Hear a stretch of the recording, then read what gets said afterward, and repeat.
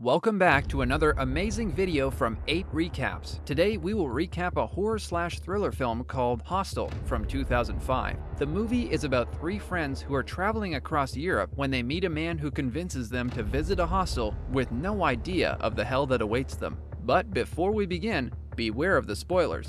Watch out and take care. And I hope you enjoy the video. The film opens with American backpackers Paxton, Josh, and Icelander Ole who are in Europe, and they are staying in a hostel. They decide to go out for the night and party in a club. One of them bumps into a woman and gets in trouble when the girl's boyfriend comes. The boyfriend has all three of the friends kicked out of the club. The trio decides that it's very late and that they should get back to the hostel. But a strip club catches Ole's attention, and he suggests that all three of them go inside and have some fun. The rest also agree to go to the strip club, but when they come back to the hostel, it's closed. The backpackers try to open the gates, but due to a curfew, no one lets them inside. Everyone gets so disturbed at this time that they even start to throw things at them. But a man named Alex calls them inside his apartment, and they go because they have nowhere else to go. There is a couple having intercourse in Alex's apartment, and they don't seem to mind the presence of three random men. And the loving couple even lets Ole watch them. Josh and Paxton start talking to Alex. They talk about how they will leave and go to Barcelona after some time. Alex shows them a picture of him sleeping with many women at the same time. All three of them get very excited about the photo and ask Alex where they can go to experience the same thing.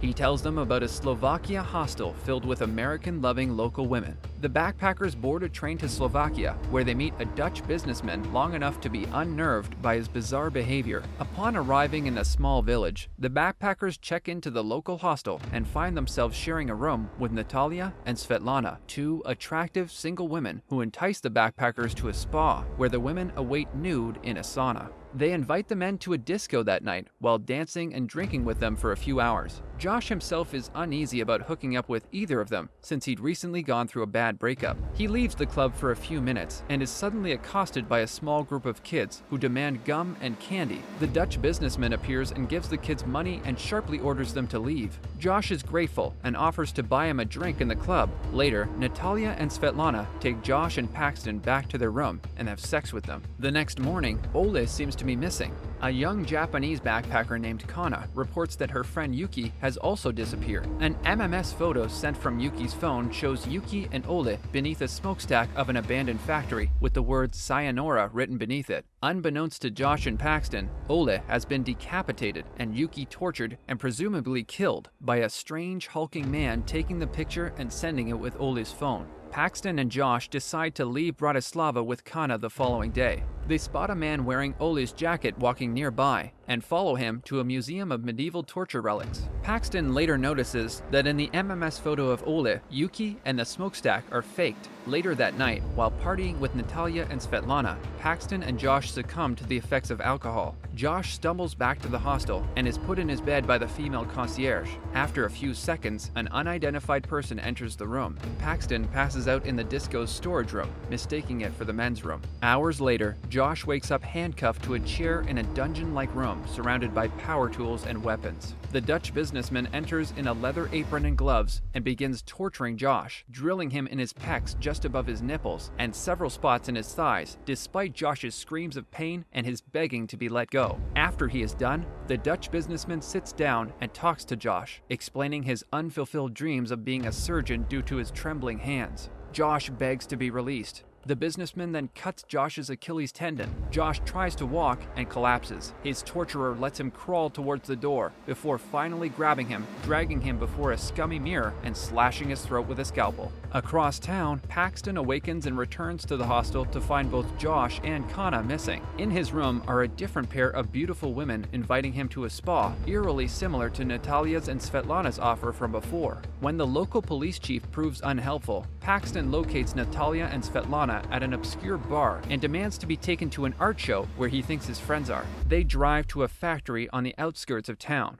Natalia's demeanor has changed from friendly to aloof and unsociable. She mocks him a bit for being an American tourist. She leads him inside and down an eerie corridor where, in a dirty cell-like room, Paxton sees the Dutch businessman cutting up Josh's dead body. Horrified, he berates Natalia, who laughs at him, telling him they pay her to lure tourists to the factory. He is ambushed by thugs who drag him past cells filled with other backpackers being tortured by various clients. Paxton is taken to his own cell and handcuffed to a chair, joined minutes later by a German client who tortures him, first using a gardening claw and then pointing a gun at him to frighten him. Distracted by Paxton's ability to plead for his life in German, the client calls in one of the factory's hulking guards to put a ball gag in Pax's mouth and tries to kill him with a chainsaw. But before he can begin, Paxton starts vomiting, either out of fear or because the gag was choking him. Due to his ball gag, he starts to choke on his own vomit, and the client quickly removes the ball gag, probably to stop Paxton dying before he can kill him. He then approaches Pax again with the chainsaw, but inadvertently saws off Paxton's ring and pinky finger before slipping on the ball gag, which he threw on the floor. The client drops the chainsaw on his own leg and severs it.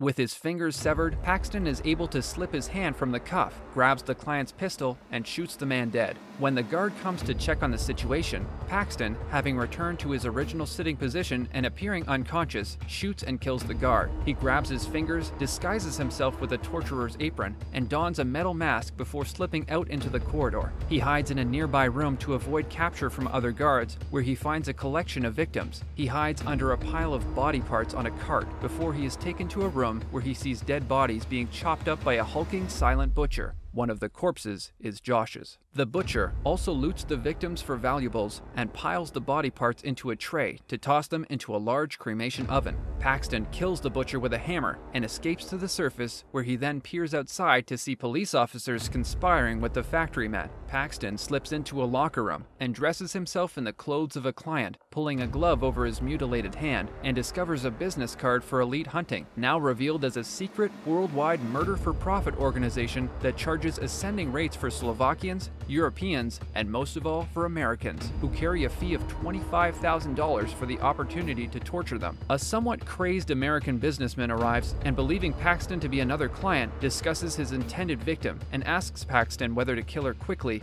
or slowly. Paxton advises administering a quick death, but the American businessman disagrees and decides to resort to torturing her, leaving behind a no longer needed firearm before exiting. Paxton steals the pistol and escapes to the courtyard, where he hears a woman scream. Unable to ignore it, he returns to the factory and kills the American, now in the middle of mutilating Kana's face and preparing to burn her with a blowtorch. Kana's right eye is hanging out of her injured face. Paxton cuts it off, and they run outside. Paxton and Kana steal a car and head to the railway station, spotting Alexei, Natalia, and Svetlana on their way from the original hostel. Paxton vengefully runs them over, killing Svetlana and Alexei. Natalia survives the initial collision, but is run over by Pax and Kana's pursuers. Pax sees the gang of kids and notices that he is in the same car that he was driven in to the art show, which has a bag of candy in it. The gang then kills the people chasing Paxton, having been bribed with a bag of candy. At the railway station, Kana notices the disfigured reflection of her missing eye and her tortured face, and, unable to live with her hideous scars, throws herself into the path of an oncoming train, distracting the guards and allowing Paxton to escape aboard another train. Once aboard, Paxton hears the familiar voice of Josh's torturer, the Dutch businessman. As the train stops in Vienna, Austria, Paxton slyly follows him to a public restroom and throws the Elite Hunting card under his stall. When the Dutch businessman reaches down to pick it up, Paxton grabs his hand and, using a scalpel, cuts off the same fingers he lost during his escape. He then breaks into the stall and nearly drowns the Dutch businessman in the toilet bowl, allowing time for him to recognize Paxton before slitting his throat, killing him. Paxton then leaves to board another train out of Austria. Here, this movie ends. To watch many more exciting recaps like this, don't forget to subscribe and like this video. Let us know in the comments section about your favorite movie that you would like us to recap next. Thanks again for watching, stay safe and healthy.